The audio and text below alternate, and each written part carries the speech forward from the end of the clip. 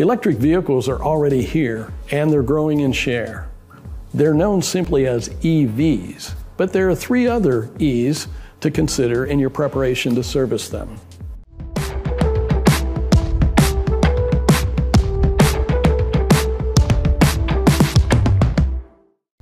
As North American fleets of traditional internal combustion engine vehicles transition to electric vehicles, it can be daunting for aftermarket shop owners to look at this metamorphosis and clearly identify the steps needed to prepare.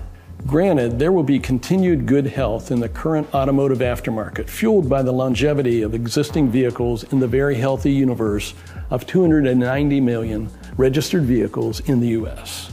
But in coming years, repair shops that ignore or delay in preparing for the growth in EV and hybrid car usage may hurt their bottom line, especially if they're located in areas with high EV adoption. Now is the time for shops to at least consider investing in the training and tools needed to handle these new vehicles. As much as some may wish to ignore the signs, investments need to be made to remain relevant and competitive. So where should you be putting your focus right now? When considering an action plan for EV readiness in an aftermarket shop, one might categorize the steps as 3 other E's: education, equipment, and engagement. Basically, new cars and trucks are computers on wheels. That increases with EVs, so ensuring that your team is properly educated is critical. It's also worth deciding right now if all of your techs require the EV-related training or just a select few. You could have someone function as the in-house expert who can help the other crew members solve EV-specific problems. Relevant education is more accessible than ever due to demand and COVID-19 pushing more learning opportunities online. Sign up for webinar training to learn more about EV systems and participate in any classes on the subject that are offered in your area. And be sure your team is brought up to speed on the changing safety guidelines as soon as possible. The voltages in electric vehicles have the ability to cause severe or fatal injuries. Adequate training surrounding the proper battery service is a necessity. This education on safety precautions is intertwined with the investment of new safety equipment. Beyond the human aspect in this preparation, the education, your shop also will need the right equipment. Putting the correct tools in the hands of your techs is essential to performing the service work. You may need to invest in new tools and protective gear, such as high voltage gloves, insulated tools, advanced battery charging equipment, and maybe even non-metal workbenches. The third E, engagement, involves a shop's alignment with the right supplier network. This comes from the realization that some current standard product categories, such as oil filters and various engine belts, will see a demand decline as the market transitions to EVs. On the other hand, batteries, sensors, and advanced driver assist systems equipment will increase in popularity.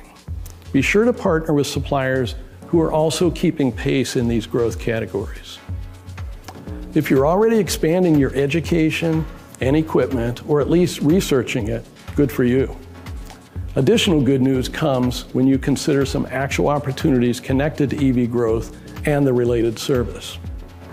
Yes, EVs will require fewer consumable parts and need less maintenance, but they also present opportunities to develop new revenue streams and innovative products and services, particularly around battery pack, remanufacturing, and sourcing.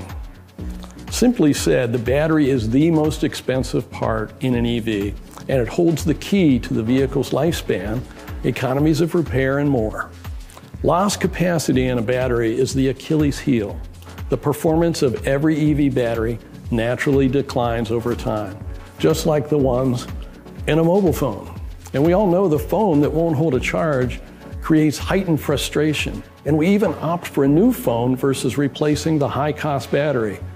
Will it be the same for electric cars? OEMs offer long battery warranties to fight through those consumer concerns, but what then? As the number of older EVs rises, this battery issue for EVs will become increasingly visible and painful, even as far as raising questions over just how sustainable EVs really are on a whole life basis. According to Ernst & Young, battery remanufacturing may be the answer. It's more sustainable and could provide another 7 years of life at a fraction of the cost of an OEM replacement, or less than a quarter of the price of a brand new battery pack for an EV. So will this become an opportunity for aftermarket shops that enable themselves to do the replacement work? They will probably be able to offer a solution to customers who decide to keep their car for another few years instead of trading it in when the battery requires attention. Again, perhaps something to keep an eye on and to identify some battery remanufacturer suppliers. On the other hand, sales of tires, already a large category in the aftermarket, will accelerate thanks to the greater weight of the EV and the specific tire profile and material requirements for EVs. As we've been saying in this space, be sure you work with your suppliers who make the best tires for EVs. The jury is still out on whether OEMs and new car dealers will be able to protect their proprietary knowledge of new EV technologies, especially software, and exploit it to lock drivers in for longer periods when it comes to service. The right to repair issue is one for the OEMs, the courts, and legislation to figure out. Stay on your front foot no matter what. Investment in education, equipment, and engagement regarding the latest trends in EV and hybrid vehicle development are the main barriers to entry for shop owners. Don't let it be a barrier for you. Turn the barrier into opportunity. I'm Jim Davis. Thanks for watching.